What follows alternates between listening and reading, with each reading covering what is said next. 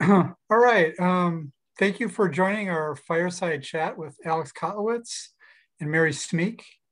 I'm Patrick, the Adult Services Manager at Westchester Public Library. I want to thank the 56 Rails libraries who partnered with us to make this event possible. I want to thank my programming team here at Westchester, Chris, Ryan, Lisa, and our director, Fidencio. And I also want to recognize Rachel and Donna at LaSalle Public Library for being our Zoom co-hosts this evening. A quick note about Zoom. When this event ends, Zoom will prompt you to answer a quick survey question. What library did you register through?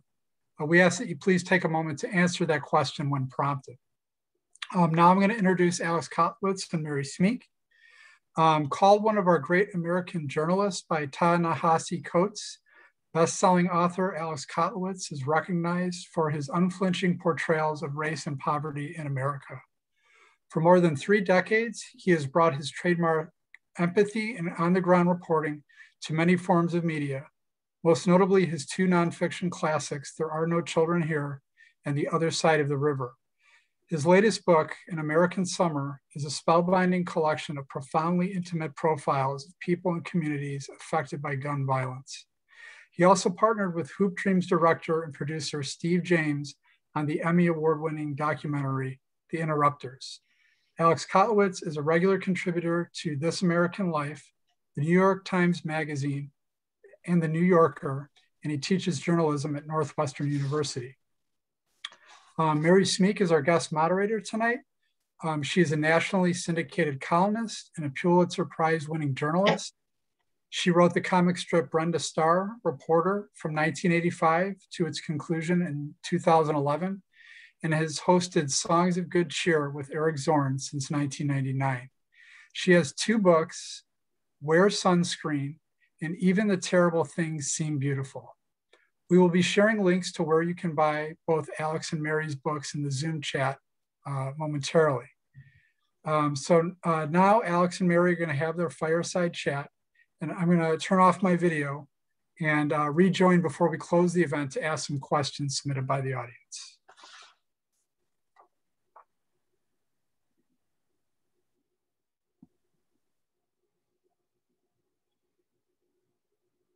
Okay, Alex, I think it's just you and me now. I guess by our fireside. It's great to see you in this Zoom venue. The description of this was that we were going to have a wide-ranging conversation, and we are. But before we get to the big topics, you know, the important things you write about, I want to do Alex Kotlowitz, the prequel, by talking to you just a little bit about where you came from. You grew up in New York City. I did. Yeah. Tell me about how you got from the Upper West Side of New York City to Chicago and to these topics that have been your life's work. Yeah, so I grew up in New York on the West Side, and I came of age in the 1960s there, it was a very different place than it is now. It was a very mixed community. I spent a lot of time, most of my weekends I spent playing basketball. And so, you know, I lived in this incredibly diverse universe growing up, and I assumed that everybody lived like that. And of course, once I got out of New York, I came to realize in some ways how exceptional an experience that was. I also grew up in a household where I think I got the best of both parents. You know, my father was a writer, he was a novelist, and books were ever present in our apartment. And my mom was a social worker, deeply political. I remember her dragging me off to the Bryant Park anti-war rally in 1968 or 69. And, you know, I left New York to go to college, and I've never been back to live. I feel in some way, I landed in the Midwest really in large part by accident. You know, I ended up getting a job at a small alternative newspaper in Lansing, Michigan. And I think my temperament is more Midwestern than it is Eastern. What does that mean? Well, there's a kind of openness about the Midwest, and kind of people are kind of even keeled. I don't want to be Pollyannish about this, because I mean, all the fissures you find in the American landscape, you'll find not only in the Midwest, you'll find just within the confines of our city. But I love the pace of the Midwest as well. And so I ended up working, at this alternative paper. I took a job at the Wall Street Journal in Chicago. That was back in 1984, and I've been here ever since. I consider this my home. So at what point did you land on, what I think of as your life's work, which is interrogating, trying to fathom poverty, violence, trauma, these things, segregation that are so much the foundation of this place? Yeah. So when I moved to Chicago and took a job at the Wall Street Journal, I didn't think I'd be there but a couple of years. I was not inclined to write about business, but one of the things I quickly learned at the paper is I was able to carve out a niche for myself and write about the very things I'm still writing about today. And I ended up spending 10 years there. But I remember it was 1987, 85, and there was a report that had come out by the Children's Defense Fund that indicated that 1 out of every 5 children were growing up in poverty, and there was a great to-do about it. And I had an experience. I had dropped out of school for a while and had worked as a community organizer on the south side of Atlanta. This is back in the mid-70s in what was then the second poorest census tract in the country, second only to Watts in LA. And I thought I was pretty savvy about life in our central cities, and I was really sort of upended by that experience, by the kind of profound poverty and also the deep racism that the people that I spent time with experience. And that those 8 months I wasn't aware of at the time were transformative. And so when I was in Chicago and this report came out, my first inclination was to go down to Atlanta and find some of the kids I had worked with.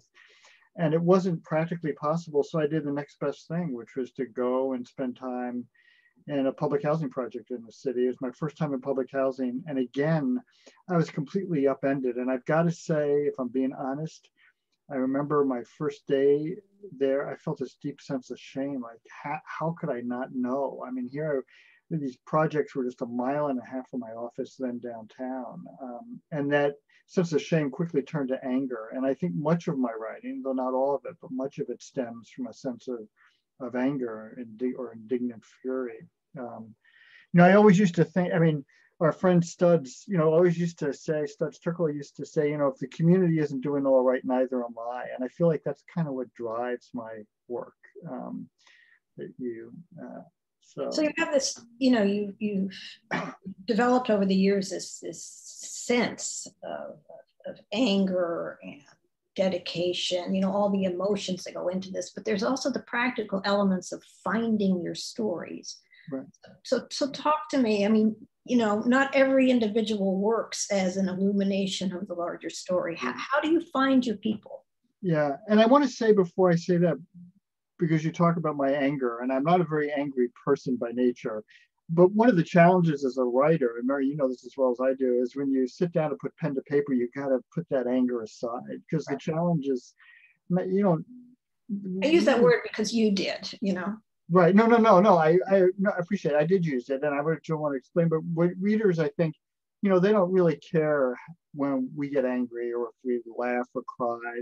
The challenge as a storyteller is to get them angry by themselves. To let them find their own way. And that's for me is the power of story. But yeah, you're right. Not everybody is. There's this kind of old adage out there that everybody's got a story to tell. And I would take issue with that. I think some people's stories are more interesting than others, and some people are better storytellers than others.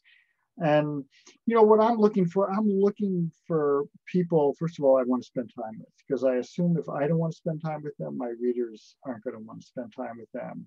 And then I'm looking for stories or journeys or experiences that surprise me in one manner or another. That kind of upend what I thought I knew. And again, it's what I hope to do with readers as well, is to get them thinking differently about the world around them.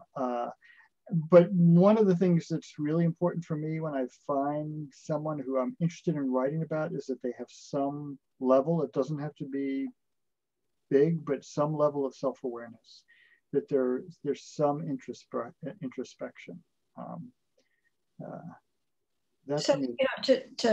I don't want to get stuck on your first book, but it's probably your best known book, There Are No Children Here, an Oprah selection, huge bestseller. I mean, how did you find the two boys that you wrote about? Yeah, well, in some ways by accident, which is often how it happens.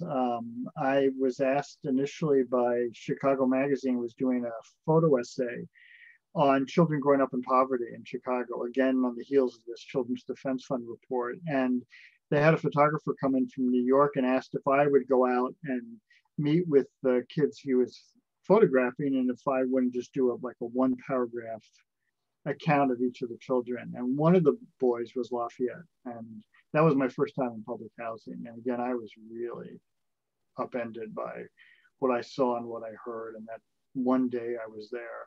And I had lost touch with Lafayette, but I was haunted by the afternoon. And so a couple of years later, I decided to go back. I went and spent 3 weeks hanging out at the boys, what was then the boys club, now the Boys and Girls Club, just playing basketball, shooting pool with kids after school, meeting people. And then I ran into Lafayette.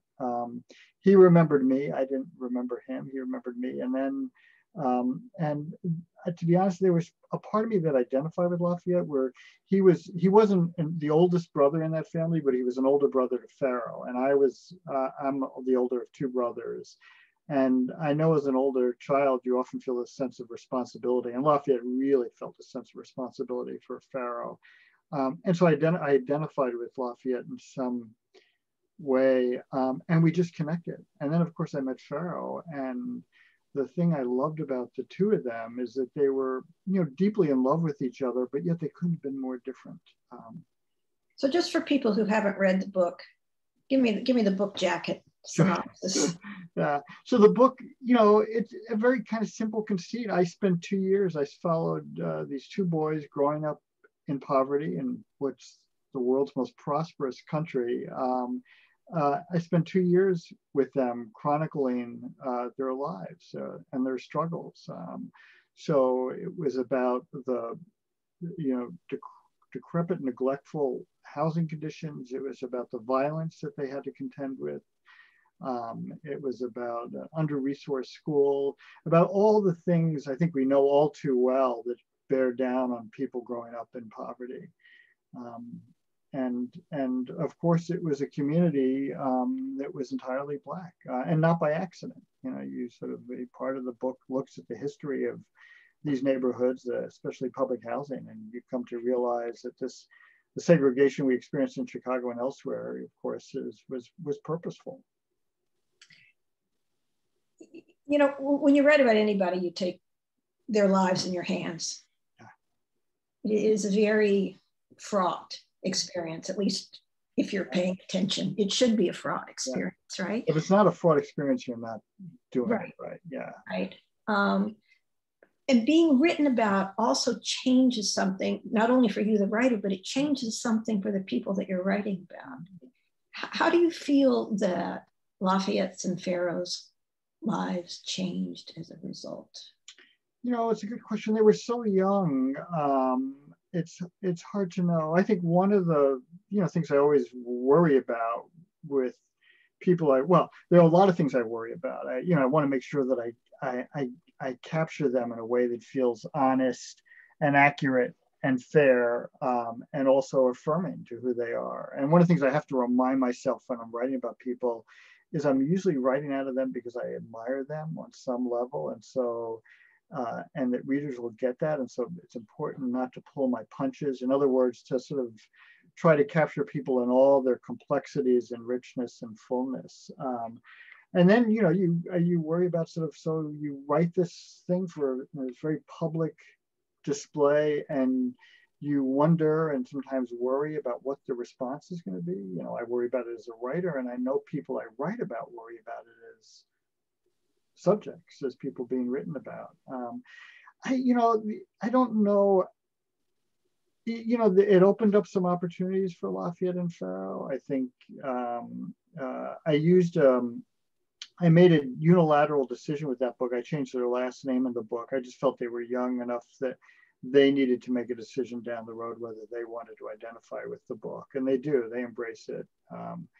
But it's a hard question. I don't know fully. I mean, it's been a struggle for them. I don't want to talk too much publicly about them, but they're, I'm still very much in touch with them, some 30 years later. And I know there are things they're really proud about the book, and there were also, there were people who were jealous about all the attention they got in its immediate publication. From that book, a different writer might have gone on to a completely different topic, climate change or something. But you have stuck with this theme for, these 30 some odd years. Talk to me a little bit about, I don't know if that was a decision or just something that flowed naturally for you. Why have you stuck with this? Yeah, well, I can tell you, like, my second book, The Other Side of the River, is a book specifically about race. And I wrote that in some ways because after I emerged from There Are No Children Here and was speaking about it around the country, I realized, of course, the lives of those two boys had everything to do with race. And yet I never really, if I'm honest, never really dealt with it in a really forthright manner in There Are No Children Here. And so I wanted to try to find a way to write about race in a much more straight ahead, pointed way. And so that's what led me to The Other Side of the River. It's funny, Mary, I mean, there are times where I find myself, I have other interests, and there are times that I find myself, writing about other things, but I'm always brought back to this kind of intersection of race and poverty in this country because it hasn't gone away. I mean, I think for me, this as well as I do, one of the things that's so sobering is in some ways how little things have changed. And so you kind of feel like you need to keep on shouting, or in my case, keep on telling stories. Can I read you a paragraph that you wrote in your most recent book, An American Summer, which chronicles the violent summer in Chicago in 2013. The shooting doesn't end, nor does the grinding poverty, or the deeply rooted segregation, or the easy availability of guns, or the shuttered schools and boarded up homes, or the tensions between police and residents. And yet each shooting is unlike the last. Every exposed and bruised life, exposed and bruised in its own way. Everything and nothing remains the same. And you could have written that this morning. Right. No, and in fact, when I wrote that, when that book came out just a couple of years ago, but the book, takes place over the course of one summer in Chicago, 2013, which actually was a reasonably good year in terms of violence in the city. And of course, now the numbers have almost doubled since then. And I wrote that book in large part because I feel like for so much of Chicago, and I want to be clear, I could have written this book in so many other cities, Baltimore, New Orleans, Philadelphia, Washington, Detroit. I wrote about Chicago because it's the city I know, it's my city. And I think these neighborhoods that I write about, these neighborhoods that are deeply distressed and have been for decades, are so profoundly isolated from the rest of the city that it's so easy for the rest of us to turn our heads and to look away. And yet, I think we've completely sort of underestimated the impact, as I alluded to in that part you read, that we've underestimated the impact that violence has on both the spirit of individuals and the spirit of community. And so this book in some ways was to put a face on it, to humanize the people who in one manner or another have been touched by the violence. And I think that's probably the case with all my books. You know, each of my books is these very kind of intimate portraits. You know, these kind of, in some ways, really small stories that are about something much, much larger. One thing that distinguishes you as a writer is that you are a writer who's also branched into other modes of storytelling. I mean, I think you've written a play, you've done a podcast, and most famously, you worked with Steve James, the great documentarian, on a couple of films that he has done based on your original work. So most recently, City So Real, and before that, The Interrupters. Right.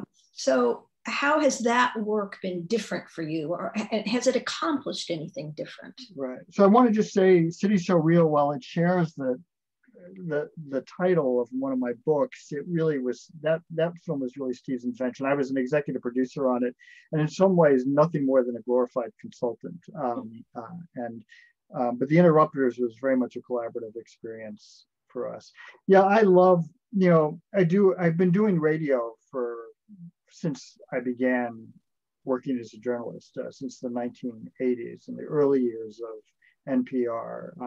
I was living again in Michigan, and it was just during this really deep industrial recession when all the auto companies were asking for concessions from its workers, and NPR was desperate to have somebody out there, and they actually taught me radio over the phone. And I spent a lot of time writing about Flint. In fact, worked with Michael Moore up there when he was publishing his paper, The Flint Voice. But I love radio. I mean, radio is there's an immediate, talk about an intimate medium. I mean, there's something so visceral about radio. And the other thing about, you know, contributing to a place like This American Life, you've got this incredibly loyal audience. And then I've done film, and I, you know, started by doing documentary work for PBS back in the 1980s.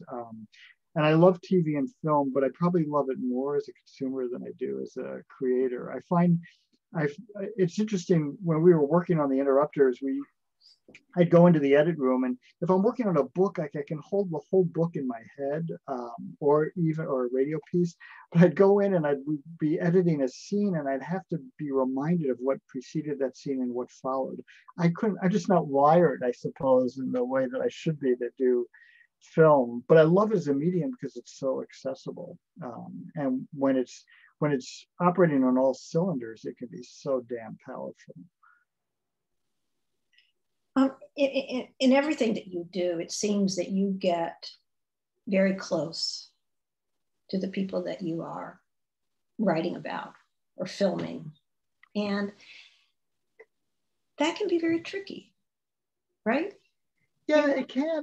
I gotta say, I think of it as one of the perks about what I do, that my life and my family's life, I feel like it's so much richer because of the people I've met, the stories I've done. I mean, I remember at our wedding, you know, 30 years ago, there probably were a dozen people there, at least, who were people I'd written about, you know, who I met over the course of writing.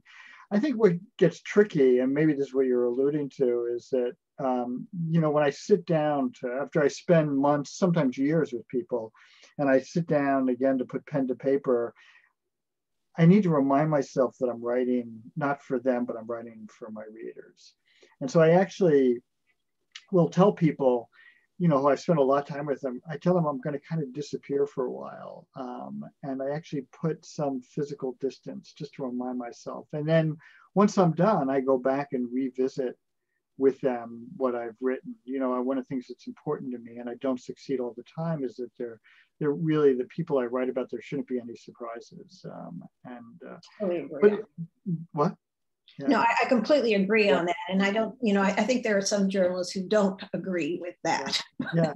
But, you know, yeah, I mean, I'm writing about, for the most part, people who are not public figures. They've got no obligation to talk to me. I want to be clear that the ground rules for public officials is very different. Right. But I feel, I mean, I'm asking them to open up to me. And I feel that it's really important that they be proud in the end of what I've written, what I've had to say about them. And that's, 98% of the time. There are times when there are people who, are much more complicated than they imagine themselves. But it is hard. I do, I worry about what my readers are going to think, but I really worry about what the people I've written about are going to think. Well, you write in the introduction to An American Summer about how Pharaoh from There Are No Children Here came to live with you. Right. And eventually with you and your wife. Right. And, that's a very intimate.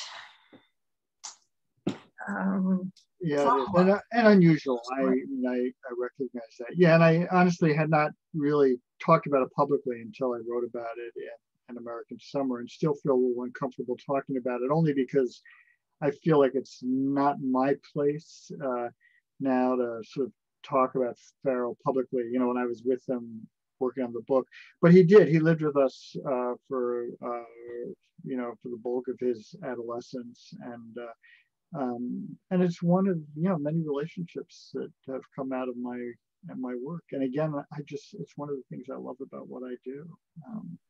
I think left to my own devices, and I don't know if you're this way, but I think if I left to my own devices, I'd probably just hole up in my office in my house and never come out, and so it's this work pushes you out into the world. It just forces you to cross boundaries and gives you a license to do that as well. Right.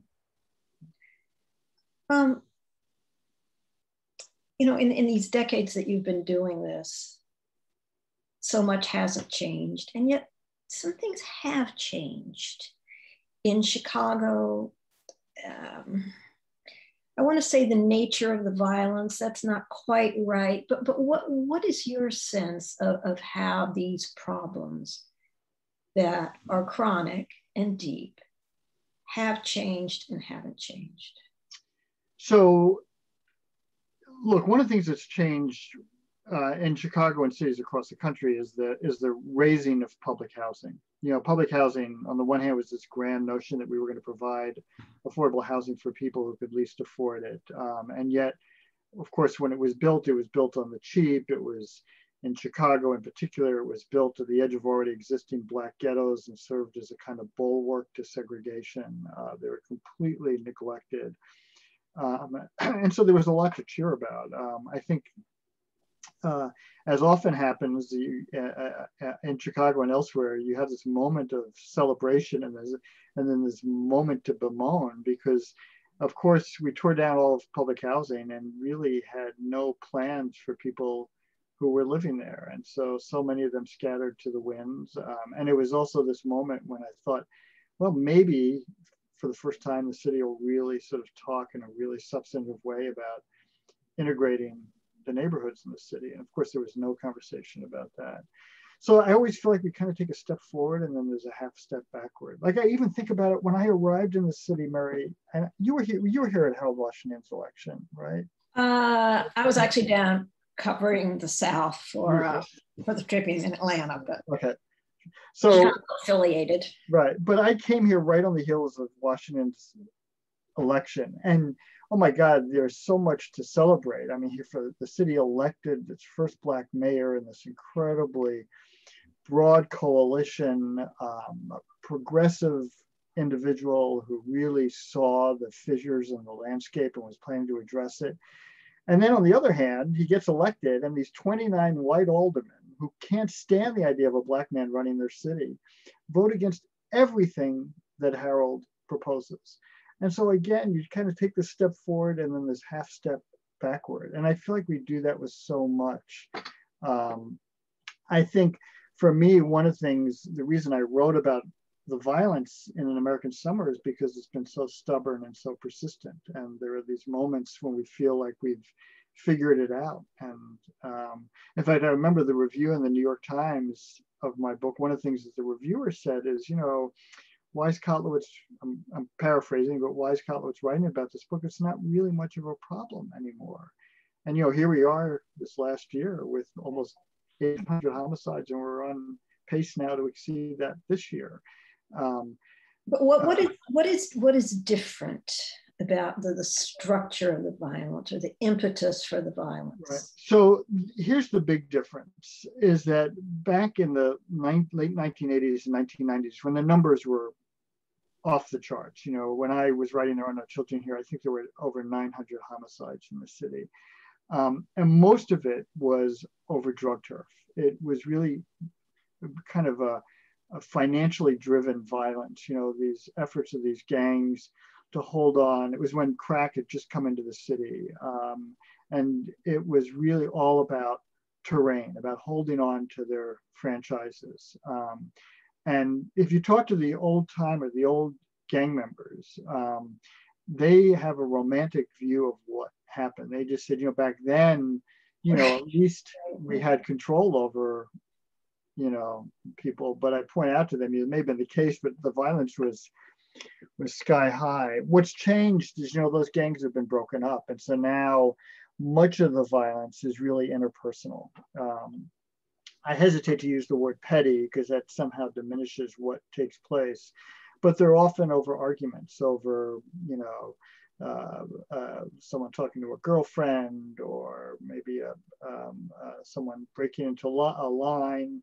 And there are now, those gangs have broken apart, and there are, hundreds of these small factions that are really organized block by block. The other thing that has changed, and I don't know the reason for this, and I think if I were the superintendent of the police, it'd be the single most question I'd want to answer.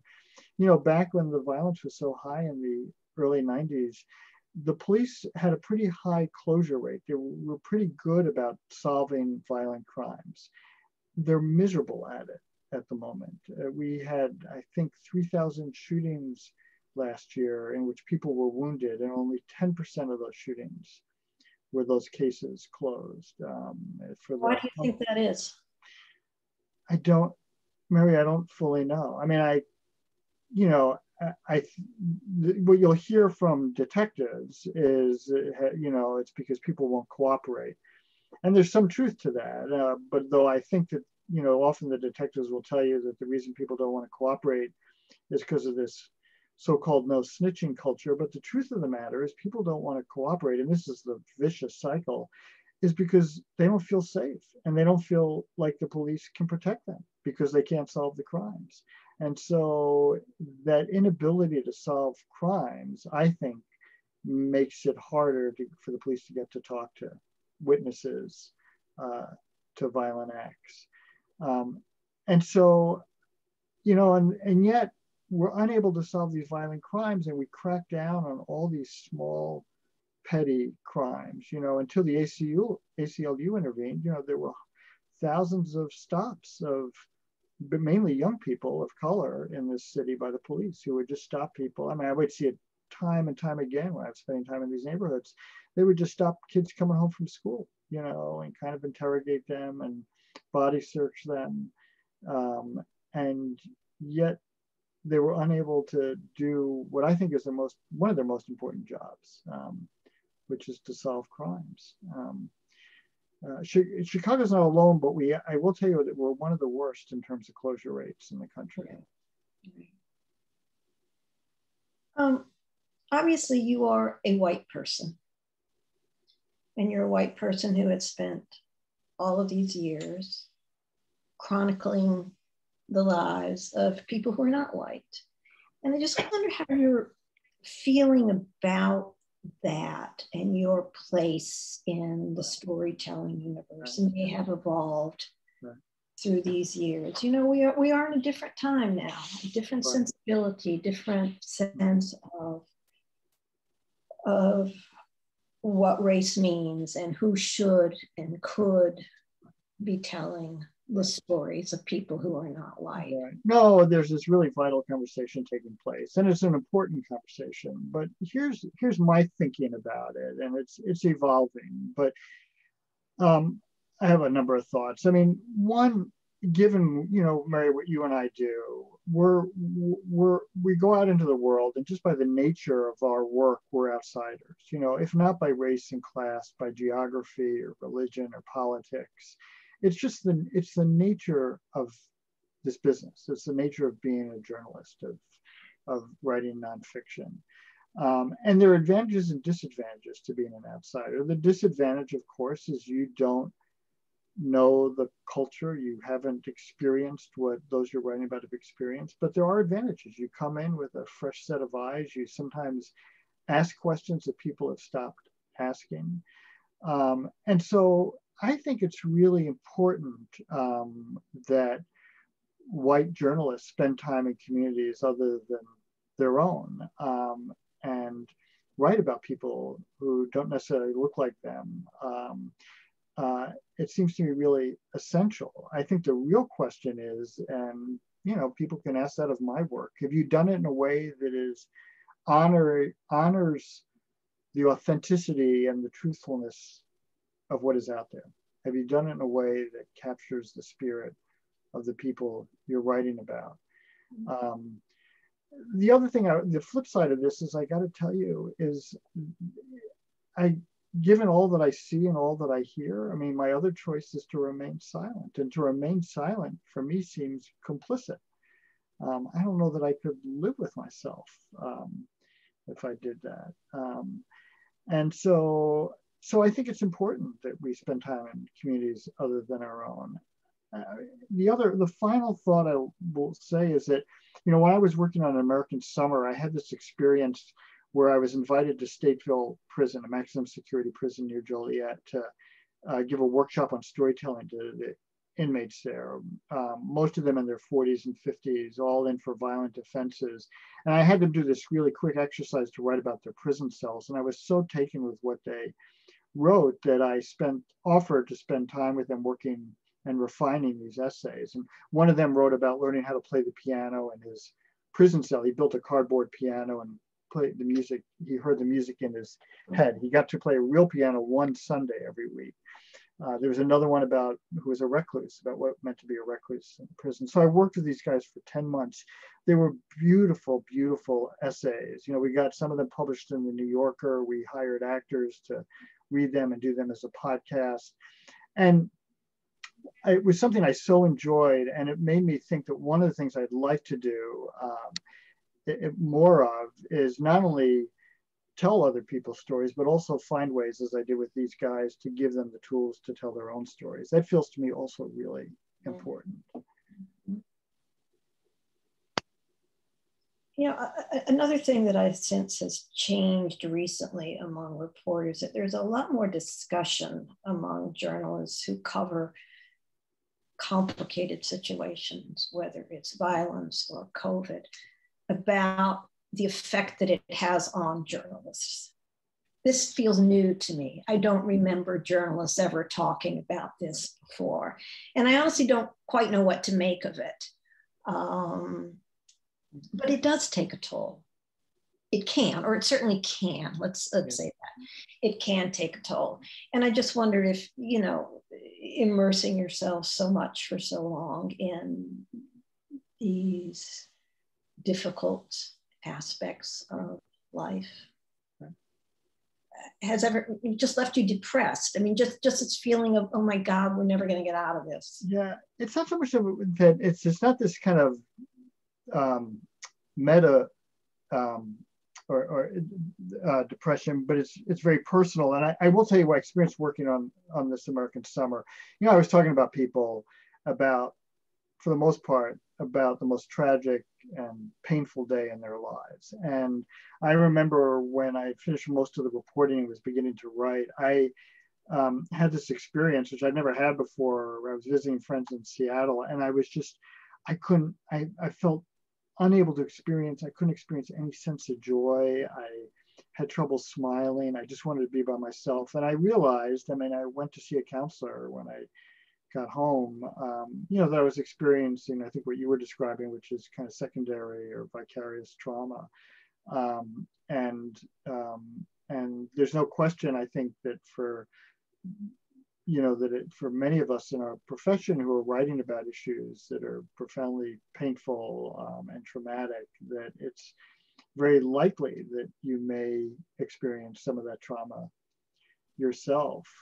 I got to say, though, the thing that keeps me going in the end, and I don't mean to sound glib about this, but the people I spend time with. I mean, I think about the people I met during the course of an American summer, and despite all the pain and all the trauma they've experienced, each of them in their own ways is just kind of pushing on. Some of them tentatively, but some of them heroically. And it's, again, I don't mean to sound glib about this, but there's something really inspiring about it, certainly exhilarating about it. You know, many of those people I'm still friends with, and I will, when I'm having a tough time, or the other side will call and talk. But yeah, I think writing about this, you know, and again, I don't think of myself as an angry person. I think writing about race and poverty in this country has made me angrier, and these last 4 years, especially, you know, were difficult. Yeah. You also teach, so these, you know, these things that you've learned, these values that you hold, are something that you're transferring to young people now. So tell me 2 or 3 things that students who study with you hope will come away with. Well, I hope they'll come away with a really deep respect for the often fierce power of narrative, of storytelling. You know, I just pound that away with my students, that how important it is to find a story, and to be ambitious, but being ambitious doesn't mean that, say, you're writing about the violence in Chicago, that you kind of go and talk to everybody you can, but you find these really small, intimate stories. I think of it as the kind of bigness of the small story. And then the other thing I hope they come away with is this understanding and acknowledgement that it's okay to build relationships in the course of your reporting. That's sort of, it's part and parcel of what we're involved in. And I think, as you said earlier, I mean, if we're not thinking about that, if we're not building those relationships, something's not working. What are some things that you may find yourself arguing with students about, where you sense that there may be some generational shift here about how to approach stories, how to approach journalism? I think one of the things I wrestle with is my students will often, I will sometimes hear from students, mainly in their anonymous critiques at the end of the class, that Kotlowitz just wants us to get us all to write like him. And what I tell them is, and I'm very upfront about this at the beginning of class, is that one, I'm going to pare their writing down, just strip it bare so that they can build it back up and that they will find their own style. And also, the other 2 things is, you know, they're all so eager to find their voice. And I tell them they're going to find their voice not in their writing, but in their reporting and what they choose to write about and the depths of their reporting. And that in the end, we don't really care about them. I mean, if they're in a story, we shouldn't or don't really care to know about them. But I think the hardest thing, honestly, Mary, and you know this as well as I do, is the landscape for our profession has changed so dramatically over the past 10 years. I was about to get to that. Yeah. So. Well, this is a good segue, but everybody's so Weather journalism, Alex. Everybody's finding a place to land, you know, and, you know, you and I have talked about this, but, you know, I'm so profoundly worried about what I see as the kind of slow dripping away destruction of local journalism. You know, I don't know how we have a democracy where we don't have a vital, robust press. And the New York Times, the Washington Post, the Wall Street Journal, they're not only going to survive, they're going to thrive, but it's everywhere else. And of course, you know, we see it here in our own city, in your paper, which is about to be purchased by a hedge fund, notorious for stripping newspapers of the most valued resource, which is their reporters. I just don't know. I don't understand how this democracy will not begin to sort of crumble if we can ensure that we've got a robust press in all our cities and towns. That just seems so essential. And I'm actually kind of surprised at the lack of concern. I mean, we see it again here in Chicago, that no civic leader stepped up to try to rescue the Tribune. If it had been the Art Institute that was falling under, I think people would have been stepping over themselves to maybe there's some good-hearted, civic-minded billionaires who are on this Zoom. You still have about 10 days, my friends. I know we're going to open this up to questions in a moment, but before we get to that, what would you like people who are here tonight for this fireside chat to leave thinking about? Well, I guess, given what I write about, much of what I write about, I think it's outside of what's happening to local journalism, my other two big concerns in this country is the growing economic divide,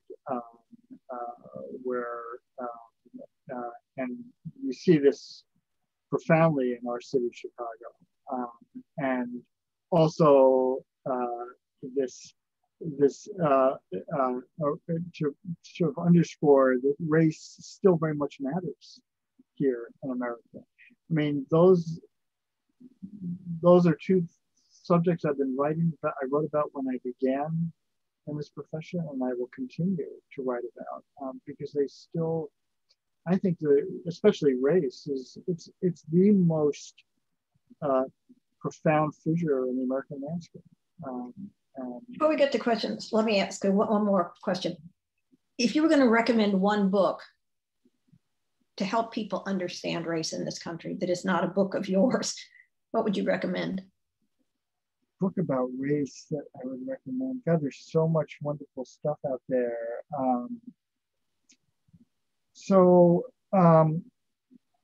Well, the two books that come most immediate to mind, but there's so many. One most recently is Isabel Wilkerson's Caste, which is a really must read. And I'm not entirely convinced that we need another lens through which to look at race, but the beauty of that book is it still reminds us why race still so much matters. And I think for me, one of the most chilling things about that book is a section when Isabel writes about how Nazi Germany used Jim Crow as its kind of blueprint, relied on it to create the Nazi Germany. And the other book that I would go back to is Tony Lucas's Common Ground, which was written in the 1970s about the busing crisis in Boston from three different perspectives. It's a beautiful piece of work, a beautiful piece of writing, but it's also, a book that I think still resonates today. Great. Well, I see Patrick is back with us. So Patrick, are you going to read some questions from the I gotta say, Mary, this has been so much fun. I just thanks for.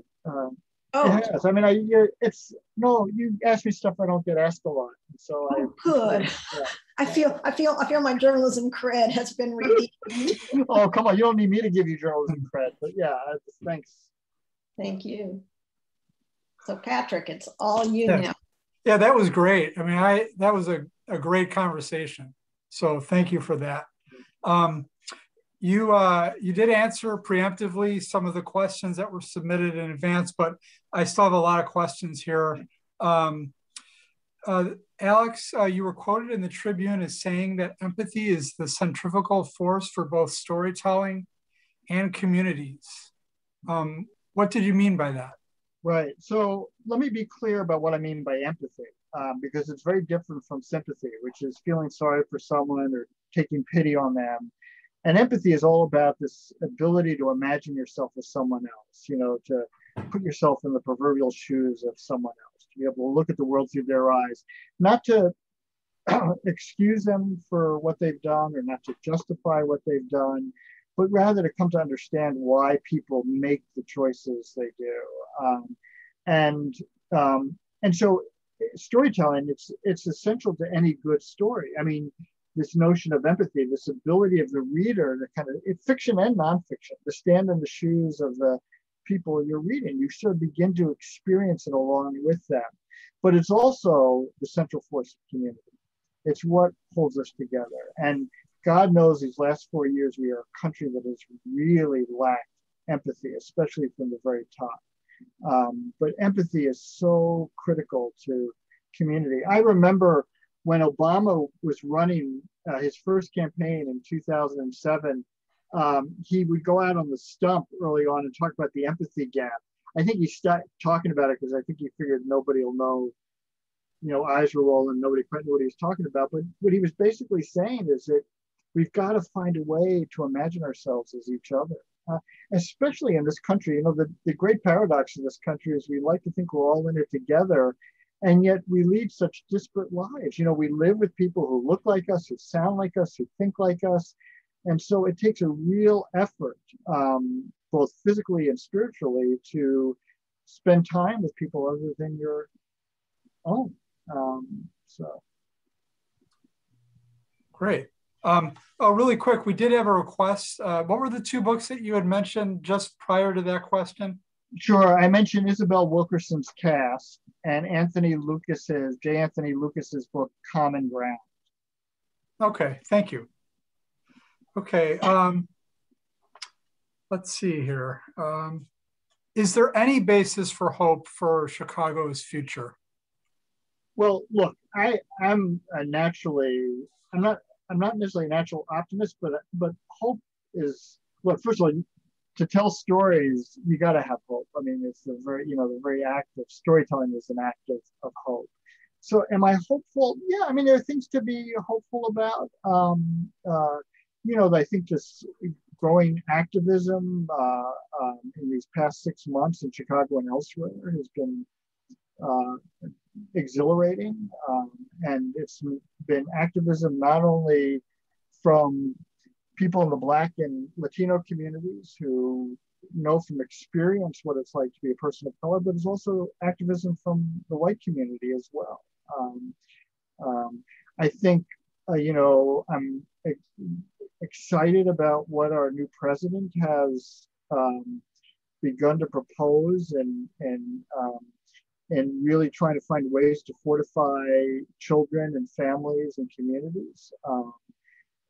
So there are reasons to be hopeful, but again, I sometimes think with every step forward, we take a step back. I think the thing to remind us, especially when it comes to race, we've just had a president for 4 years who trafficked in racist and anti-immigrant rhetoric, and those in his party and those around him were unable or unwilling to stand up to him, and were complicit in their silence. And we need to remind ourselves that 70 million people voted for him. And so for me, the real question is, how do we reach those individuals?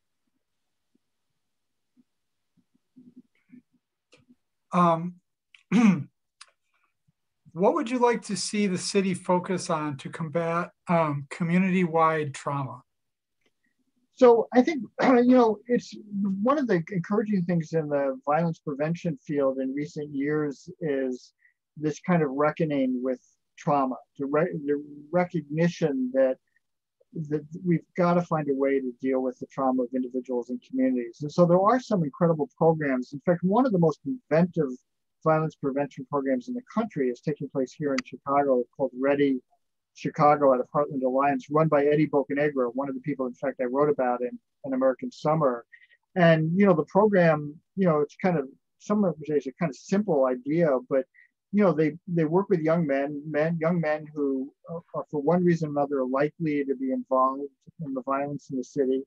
And they provide jobs, which is nothing new, provide employment. The work is really important to a sense of self, a sense of identity. But the other thing they do is that they're required to participate in cognitive behavioral therapy, in this case, in group therapy, to really begin to sort of grapple with the trauma of what they've experienced.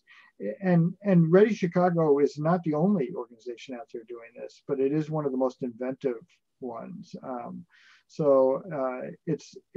There's a great program in Philadelphia called Healing Hurt People, run by a emergency room doctor, Ted Corbett, who and what they do is they work with young men who have been shot and who undergo intensive counseling. And I've talked to some of those young men, and I got to say, they are so self-aware of what they've been through. It's like talking to a veteran having returned from combat in Afghanistan and Iraq who's undergone counseling and therapy. I mean, that equal sense of self.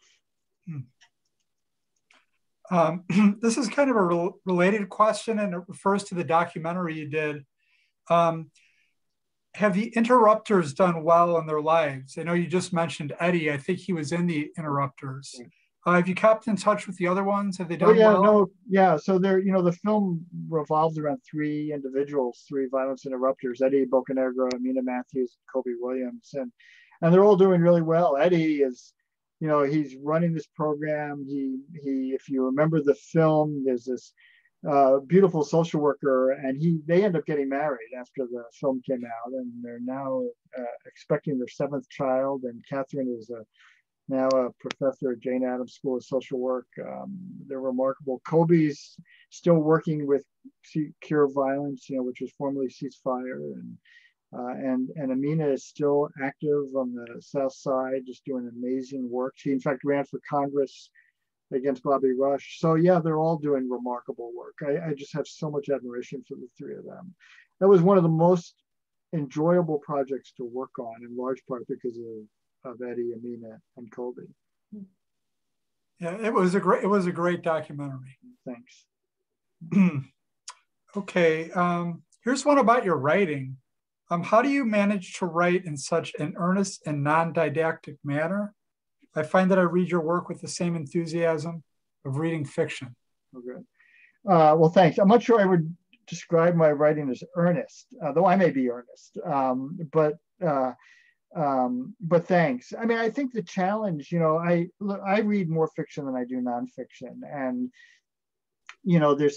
many people have different monikers for this craft. Creative nonfiction, literary nonfiction. But what I like most is the way John McPhee, the New Yorker writer, describes it, which is the literature of fact, which is trying to create literature out of fact. And I know it doesn't sound very sexy. It sounds very prosaic, but it's really what we're trying to do is, take all the tools of novelists and write with the same flair and verve and sense of story, and yet knowing that what we're writing about, and this is the never to be chiseled dictum in our craft, is that everything we write about has got to be verifiable. It's got to be true. It's got to be authentic. But I appreciate that. I mean, I'm glad to hear that it reads like fiction. And in fact, the book that inspired me was Tony Lucas's Common Ground. I read that book, I remember, and I thought, damn, I want to do this.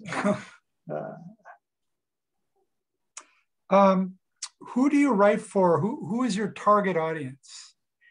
I get asked this a lot, and I'm not sure I have a really clear answer for this. I guess, in the end, I'm writing for people who might not have reason to spend time with the people I'm writing about, that they might not be a part of their lives. But having said that, I got to say that one of the most rewarding things, reactions to my books, is often what I hear from people who read my stories, and it kind of affirms their own experiences. People will just come up and say, thank you for telling my story. But I suppose in the end, when I'm sitting down to write, I'm imagining people who wouldn't have reason to spend time in the communities that I'm spending time in. Here's a question for both Alex and Mary. Who are your favorite fiction writers? Mary, do you want to? I have real trouble answering that question. I mean, I'm a big fan of Alice Munro and her short stories, though I don't generally love short stories. It's easier for me to say, to name 3 books that I've loved lately, and I will name them. Deacon King Kong by James McBride, This Is Happiness by Niall Williams, and The Overstory by Richard Powers.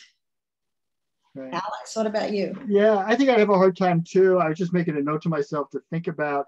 I mean, it's all, you know, the writers who I feel like I've discovered in recent years are the writers that I think most about at the moment. So I just discovered this novelist last summer, Andrew Krivak, who's written 3 books, The Bear, Sojourn, and The Signal Flame. And he's just a beautiful writer out of Boston. Jesmyn Ward, I would read anything Jesmyn Ward writes. I mean, her work is just remarkable. Talk about empathy. Oh my God, I just, and then there's a writer, Howard Norman, whose work I love. He's kind of very quiet novelist, quiet writer, I should say, whose work I love. Alex, how did you become interested in education? In addition to writing books, and how did you wind up teaching journalism at Northwestern University? Yeah, I mean, in part by accident. I was asked 20 years ago to come teach a class at Northwestern, and I ended up staying. And I love it. I mean, it's been, times I feel conflicted because it does compete with my own time to do my own work. But I love my students. And I've been doing it now long enough. And this is what I didn't quite expect, is that, there are many of those students that become a part of my life, and I'm just really, I feel like a proud parent. I have to be careful with them. I'll sometimes email them. I'll say, I know it's not my place, but I'm so damn proud of what you've just done. Students who've gone on to write books, who are professors, who work for magazines. That's been just so rewarding. And I love to, one of the things I just love, and I teach in a quarter system, so it's not a lot of time, but you often see a lot of growth just in those 10 weeks. And I sometimes will tell them, you should go back and take a look at the first thing you did in this class. Cool. Has your readership or audience size changed or shrunk with the rise of digital media? Well, I don't know that digital media is what competes with me, because, my books are available on Kindle, or, they're available on audio. The book business is still pretty, and surprisingly, but still pretty vital, which is really encouraging.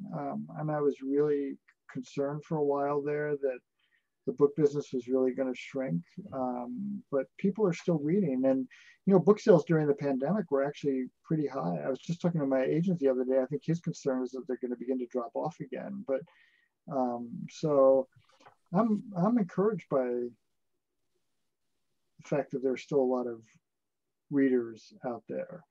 And the thing, the new kid on the block is podcasts. And I don't know that they compete with books, but I do think some of the most original and imaginative nonfiction storytelling is taking place on podcasts. Cool. Okay, here's one that came in through the chat. It says, how does Alex explain why he was accepted and often protected by many of the gangs in the city? Well, it's, look, one thing is I spend a lot of time with people, and I want to be clear. I don't walk into communities and just simply walk down the street and introduce myself. Hey, I'm Alex Kotlowitz. And because I can tell you that, 9 times out of 10 people are going to say, I really have no interest in talking to you. I don't know who you are. And so what I do is, I look for people or institutions that have some respect and dignity, who are kind of my guides. And so The Interrupters, the film, is actually a really good example. The access we got in those communities had everything to do with Kobe, Eddie, and Amina. I mean, once we won their trust, they were our portals into these neighborhoods. We never would have had the access had it not been for them. And that's the case with all my books. With There Are No Children Here, you know, I mentioned I spent time at the Boys Club. Well, Major Adams, who ran that club, he took me around, and one of the things unbeknownst to me at the time was introduced me to the gang leaders there and told them who I was and just said, you know, keep an eye out for them. And you know, they did. It was, you know, I wasn't a threat to them, but it has everything to do with building relationships and building trust. And one of the things that's important to me is I'm asking people to be honest and open with me, and I feel it's equally important that I be as open and honest as I can with them as well. Okay. Well, that is all the questions that I have for you. I really enjoyed, I mean, just listening to you guys talk. Mary, those were some great questions. And I think that concludes our program tonight. I think Ryan is going to share the links to where people can buy your books again in the chat really quick. And Patrick, can I just give a quick shout out to libraries? Because you guys, yeah. Oh my God, that's, I'm sure like Mary, it's right. It was my refuge as a adolescent. Absolutely.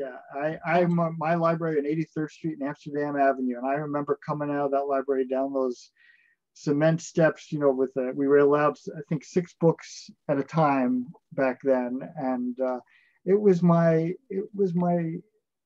license into the, you know, my entree into the world. So anyway, just thanks for all the work you guys do.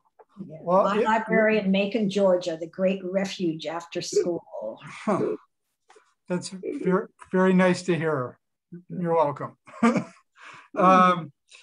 Okay, well, thank you again very much. I want to thank everybody who participated and just remind everybody to respond to the survey when we close the event momentarily. So thanks again. It was good talking with you guys. Thank you, Alex, for making it fun and easy and informative, and to everybody who came. That was yeah, this was wonderful. Yeah. Great. Okay. All right. Have a good evening. Thanks. Thank you all. Okay.